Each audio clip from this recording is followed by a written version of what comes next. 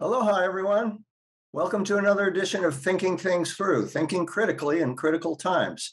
I'm your host, Michael Sukhov. Today we have with us Michael J. Thompson, professor of political theory at William Patterson University in Wayne, New Jersey. We're going to be discussing critical theory, what it is, why it matters. And in the interest of full disclosure, Michael Thompson and I have known each other as professional colleagues for a number of years, and both of us currently are working on books in the general area of critical theory, as Michael is going to talk with us about shortly. Welcome to the show, Michael. Hi, Michael. Thanks for having me. Yeah, you're very welcome. Now, you've written a lot in the area of critical social and political theory, which we'll get into in a moment. You've also written widely in the related areas of critical reason, the politics of inequality, political judgment, and the decline of the individual in late capitalist societies. In addition, you're also a practicing psychoanalyst. Is there anything you'd briefly like to add about your background and interests? I suppose a lot of the interests that I have now stem from my own work doing some union organizing and journalism back when I was younger. So I do have a more kind of civic engagement streak. Oh, I didn't know that. Yeah. Great. Well, let's push ahead. So first of all, let's start off with briefly, what is critical theory? How do you define the term? Critical theory is, I think, a term that confuses more than it clarifies. I think the most important thing to do is to think about what the word critique really means. Yes. And the word critique is actually a Greek word. And the Greek word from which critique comes means to judge something, means to judge, the capacity to judge what something is, and also to evaluate. Critical theory, I think, is a way of thinking about the world that asks us to inquire about what forms of life, what kind of practices and activities that we do. What is the good? What is Mhm. justice? What is a healthy form of life, way of interacting, way of living, way of being? And critical theory really emerged out of the 19th century and early 20th century struggle around, particularly coming out of Marxism, Mhm. and the need for uh, political activism to consider the role of consciousness, the Yes. role of how everyday people think and feel about the world. Because the assumption before critical theory was on the left, particularly on the Marxist left, but even the non-Marxist left, was the idea that things in society are getting so bad.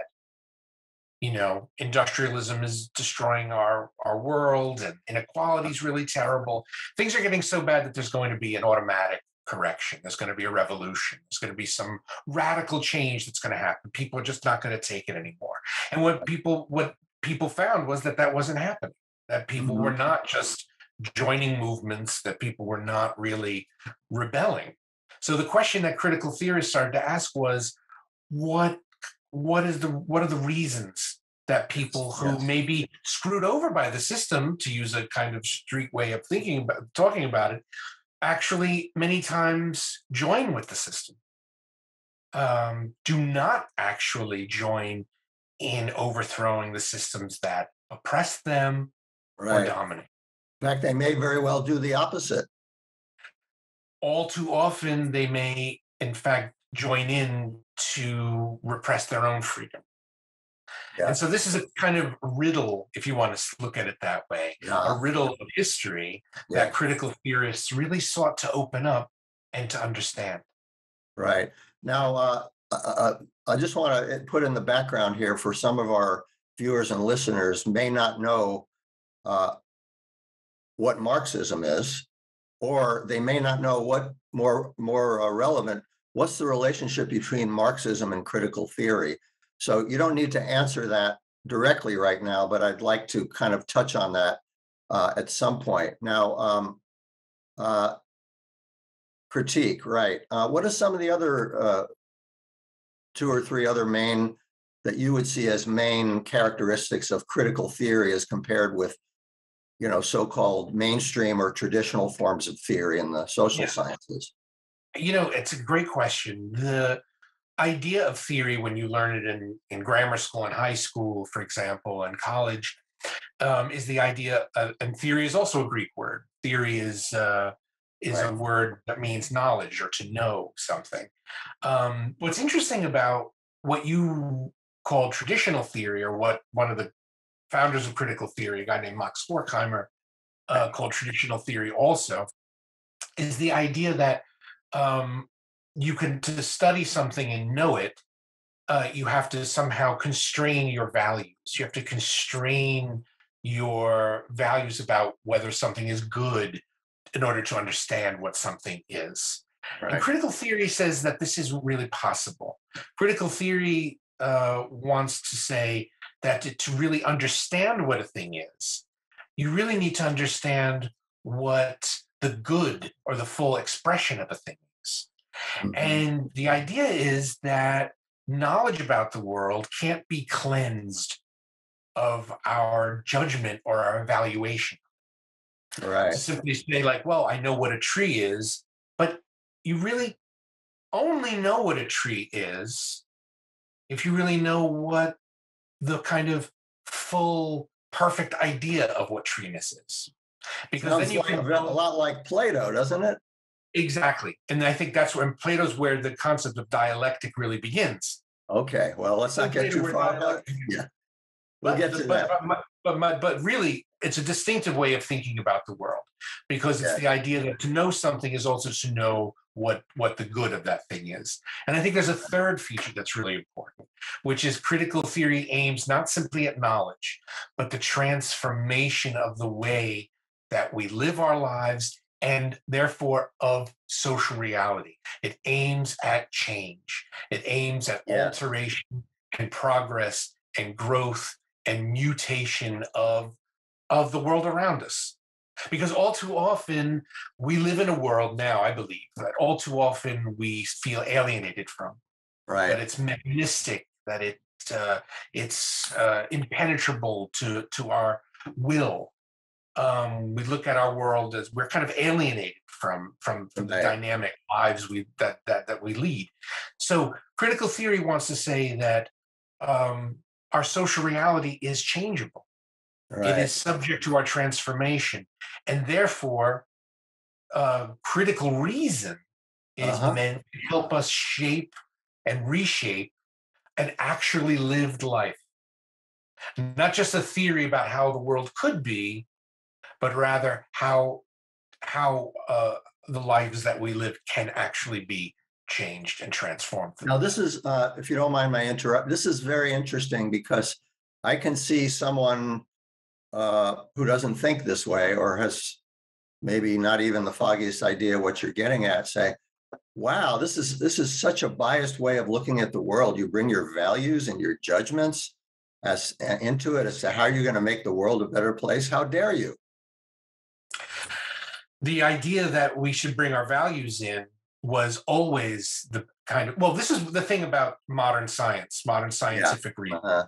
Yeah. When talking about nature, it was very important, philosophers of the Enlightenment correctly saw, um, to separate our values about nature from nature itself, because of the way pre-modern relations to nature were structured. So you would Yeah. say, oh, a tidal wave occurred because we did something bad in the world, and therefore we're being punished for the tidal wave or the tornado or the hurricane. Right. But critical theory is trying to say, no, no, no. To understand the world of human relationships, of our political lives, we Yes. cannot separate our Right. values from our knowledge. And any attempt to separate values from knowledge is an attempt at control. Oh, very It's an attempt interesting. at domination. It's an attempt for the powerful to insert their ideas about what is good and what is Ah, beneficial okay. for Well, our. I want you to carry that theme forward as we move on, especially when we get to talking about critical theory and politics. Let me just ask you. In your work, you state, and I'm quoting here, that many different kinds of theory lurk under the banner of what's called critical theory, quote unquote. You go on to say that to do this is, and I'm paraphrasing here, to commit an error about what critical theory and what critique actually are. Could you please elaborate on that point? What you mean? Yeah, I think academic theory has become so just abstruse and separated from everyday people's lives. Critical theory is a very complicated philosophical. There are a lot of texts that are very difficult to read, a lot of ideas that are very complex, to be honest. Yes. Mhm. However, even though that's the case, I think what's at the heart of critique in critical theory is, as I said before, is the idea that you need to posit something new in the world.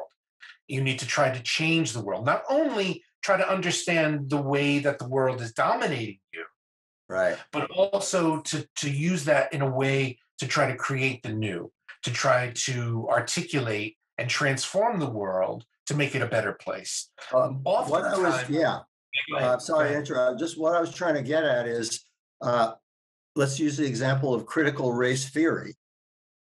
And there are other versions, feminism, postmodernism, that may show up under the banner or get labeled as critical theory. So what's the mistake there? I think the mistake is if you think about critical race theory or post-colonial theory or these kinds of Right. theoretical ideas, is that they really don't have anything to offer in the place of what they are positioned Ah, against. uh-huh. Post-colonialism is an example. It's like there are many post-colonial peoples, they've been dominated, their culture's been shaped and affected, their political systems. Right. But where does that lead us? Where does that Uh-huh. leave us in terms of struggling for something new? So the Right. theories, it remains an academic theory. Critical race theory also, to try to pick out the racial and racist Yeah. dimension and dynamics of modern institutions, that's very important to do. But the Yes. question of critical theory is what kind of world, what would be necessary? What transformations of our relations to each other and our institutions would be necessary to make a world where that would no longer be the case? So Right. critical theory asks about it creates a demand on us to think about what freedom would be like, not in terms of some liberal idea of a principle of freedom, but what Right. would it be like to live in a world where our relations to others Right. and our activities are really free? And in this way, I actually think feminism is closer to critical theory Uh-huh. because feminism, especially in the kind of feminism from the 60s and 70s, was Right. very anti-hierarchical, very posited an idea of an alternative way of relating Right. Right. to one another. So actually, Yeah. I think feminism is a strong example of something Uh-huh. that really intersects with critical theory because Yeah. Look. you're basically saying the way the world is now is wrong, and there is an alternative. There's an alternative way of living. Right. The way I like to think about it, and I'm assuming you probably agree with me, though maybe not. Uh, I like to think of the critical theory of the Frankfurt School. It was a type of theory that actually developed in a way out of Marxism, and that's a loaded term there, out of, but we don't have time to go there. So there was a type of theory that was called critical theory, initially done by uh, folks in Germany, starting in the early 20s. And they actually used the term critical theory, at least this is my understanding, because they didn't want to say Marxism. Yes, that's right. But there's also differences between their critical theory and straight line orthodox Marxist theory. But we don't have time to go there. I just wanted to throw that in. Now I want to move on and see how we can use critical theory to think through some issues in the world. I'm thinking about, for example, one would be, here in the US, the rise of the Republican right and the growth of authoritarian and neo-fascist movements in the US and, of course, abroad.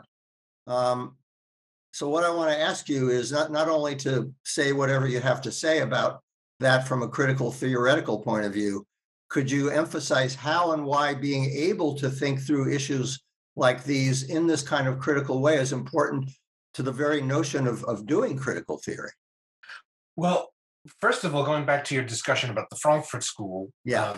that kind of moment of the origins of what we call critical theory today. Yes. Yes. One of the most important research areas of the Frankfurt School was the intersection of psychoanalysis and Absolutely. society, Oh, yeah. and the application of that was trying to understand the rise of fascism in Germany, Absolutely. in particular, the rise of Hitler. So Right. the idea of authoritarianism, of Mhm. radical right-wing fascism in the 1920s and 30s in Europe Right. was the real object of study. Uh-huh. Today, we are witnessing a return. We are witnessing a return of neo-fascist movements and a kind of right-wing authoritarian populism.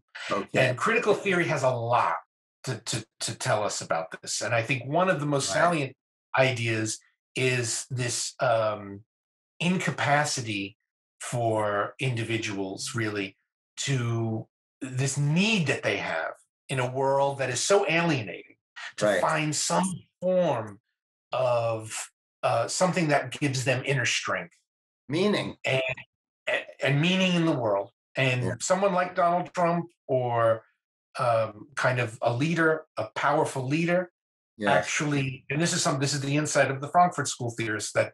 psychologically the weakened individuals and vulnerable individuals. You have to remember that this is not only people who are intolerant.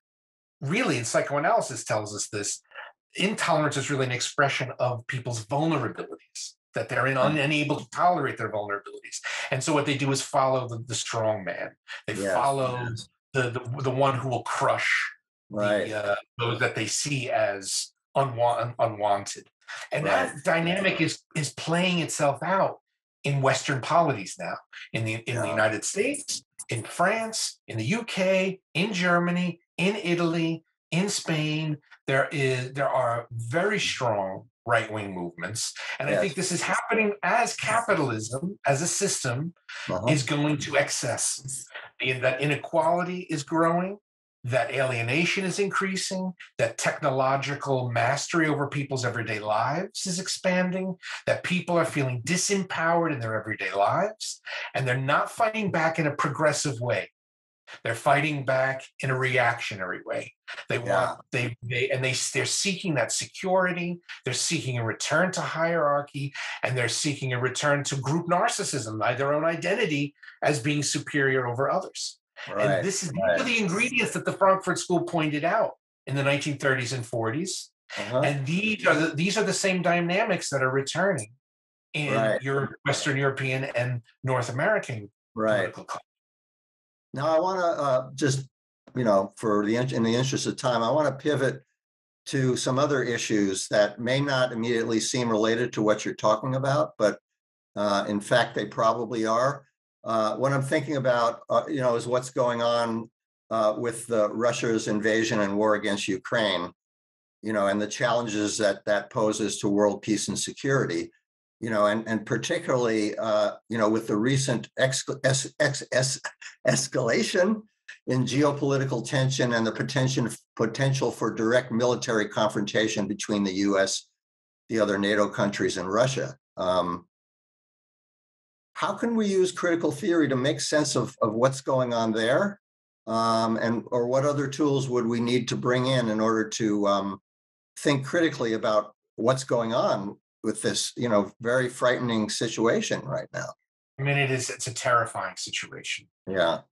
It's a terrifying situation. And I think that critical theory's contribution here is somewhat out of sync with what's happening. Critical theorists Interesting. saw in the 1950s warned in the 1940s and 50s, and even before that, that the technology, the technological expansion of the means of destruction were Right. outstripping the humanistic values Uh-huh. needed Yes. to constrain them. Right. And so I think what the real fear here is, critical theory really didn't have anything to say about international relations. It didn't have anything to say about any of this, but it does ask us to at least think about the ways that the world that we've created is fundamentally irrational.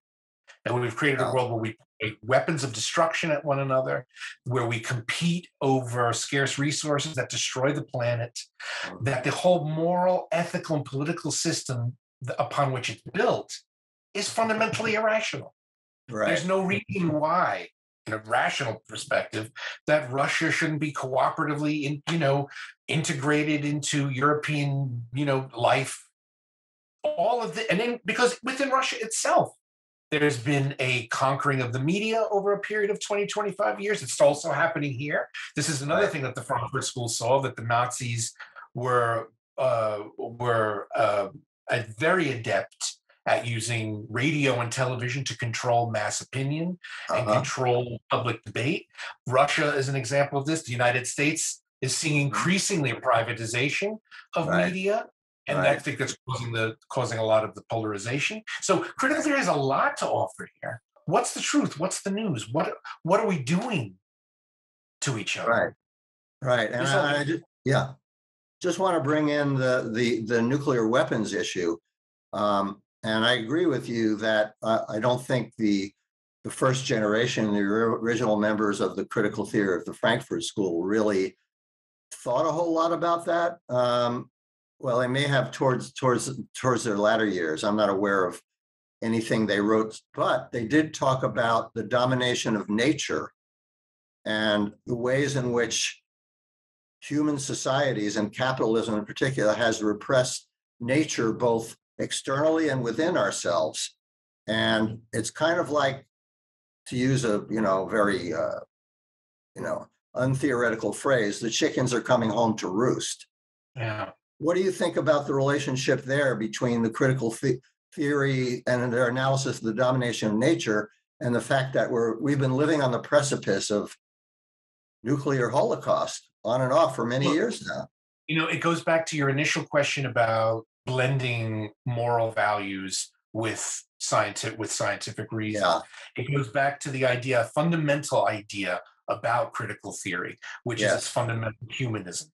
And I think the very idea of the domination of nature, of seeing nature as an object of our power, Yes. of nature being there for our use, is one of the most immoral, irrational, and Uh-huh. self-destructive aspects of modernity, of the modern Right. world, of capitalism, of industrialism, Right. of technology. Critical theory holds out the promise for us that we can reconcile ourselves with nature, that human beings can find some form of kind of way of progressing ourselves morally without destroying the Yeah. physical and natural world. Right. And all Right. that's required is a critique of the values that we are Okay. taught every day. Okay. I want to, again, in the interest of time, this is such a great conversation. We're fast running out of it, but I want to talk about concrete ways of critique where critical theory would be very relevant here. And there's the practical question, which I want to get to, is soon and at the end, why should critical theory matter to members of our audience here? Why should it matter to them, and why should thinking critically in the ways you are suggesting be important to them as citizens of a supposedly quote unquote democratic society? I don't want you to answer that right now, but I want to put that kind of in the background. Now, you've mentioned uh, earlier and in your writings the importance of what you call critique, particularly what you've called and is called immanent critique, which, and I'm going to quote you here, which is the process of understanding the world and its defects and potentialities from within rather than imposing it from without. So given that, right now, I'm going to bring a very practical example in. In response to recent concerns expressed in the US media about continuing threats to American democracy at home, such as the recent challenges to the validity of the 2020 presidential elections results, the Capitol insurrection in January 2021, and what's happening now with looks like the potential overturning of abortion rights by the Supreme Court, as well as what we've already talked about going on abroad. We continue to hear in our media, in the US media, the terms democracy and our democracy being used extremely frequently. Let me give you one example, and then I'm going to you because we're fast running out of time. On the PBS NewsHour on December 9th of last year, news anchor Judy Woodruff said that the latest cover story of the Atlantic magazine, and I'm quoting her here, argues that the threat to the US is coming from within, as Republicans aligned with former President Trump work to upend a core of our democracy. I want to focus on that phrase, that the president is chosen by the will of the voters. Keep that in mind too. And then I'm not going to go into this in much detail, but there was a more recent broadcast on NBC where a correspondent quoted House Speaker Nancy Pelosi as saying that the people of Ukraine, and I'm quoting, are fighting for their democracy and our democracy. And then she added, quote, they're fighting for democracy writ large, end quote. We have to save our democracy. No, that wasn't the end of the quote. And we have to save our own democracy, which is under assault in our country. So what I want to ask you is, I pay attention to the kind of language that's used on the media for reasons I won't go into. And these phrases are coming up almost daily, almost regardless of the story. But anyway, so as a critical theorist, how might you or one who is a critical theorist understand at a deeper level what's going on with the use of these phrases or tropes like our democracy? What kinds of critical questions might we pose about the use of these terms, and what does the use of these terms imply? There's a lot there. I know. We'll have to have part two. No. I can say really quickly, I think going back to this idea that critical theory asks us to connect how we think and how we're told to think with how we act. I think the idea of if I hear a phrase like our democracy, I would want to know whose democracy is this? Absolutely. Because Washington is deeply interpenetrated with money and finance capital, and there's corruption. So I think critical theory would ask us to say, what aspects of my life, of the lives I share with others, are democratic or not? How is democracy practiced in my world? How much accountability do the people who have control over me have? How often do I go to a civic meeting? With critical theory, remember, I think this is core. Critical theory is about what is real, not what is theoretical. Critical theory wants to know if democracy is out there, then it should be a lived experience that we share as living, active beings. And to that extent, to have people in the media tell you what your democracy is already indicates there's a fundamental alienation. Right. And I just want to add, we use the term, when I say we, I mean everyone in this society and even around the world, but especially the media, as the case in question indicates, use the term democracy. But what are we really talking about? That would be another whole show, which I hope to do. What is democracy? And so to me, that the use of a term like that implies that, quote, we, unquote, oh yeah, we already know what democracy is, so we don't have to spell it out. But when it does get spelled out, if at all, it's connected with holding elections. So that's as opposed to, like I said before, as opposed to an actually lived life every day. Absolutely. At work, with my children, how do I treat my wife? How do I treat nature? All of this is about how you humanize our life. Right. And thank you so much. And in wrapping up, anything more you would say about how learning to think critically in the ways we've discussed can be important to us as American and world citizens? Why should it matter in today's world particularly? I think that if critical theory begs us to ask what is possible, to live the new, to constantly experiment in our world and to constantly look for a transformed experience. If Right. we give that up and that's snuffed out, then we're left without life. We're left with the life that the powerful want to give us. And those are Okay. the two alternatives we have. Well, thank you so much. I'd like to end on your note of hope. And that's all the time we have for today. We've been speaking with Michael J. Thompson, professor of theory at William Patterson University in New Jersey. Thanks so much for joining us today, Michael. Thanks for having me, Michael. I appreciate it. Thank you. You're so welcome. I'd love to have you back. This has been Thinking Things Through, Thinking Critically in Critical Times on ThinkTech Hawaii. I'm your host, Michael Sukhov. Please do join us again 2 weeks from today at the same time, wherever you may be, or you can always access the recorded video online once it's posted. Mahalo, and thanks to Jay Fidel and all the engineers and staff at ThinkTech Hawaii who have made this program possible. Mahalo.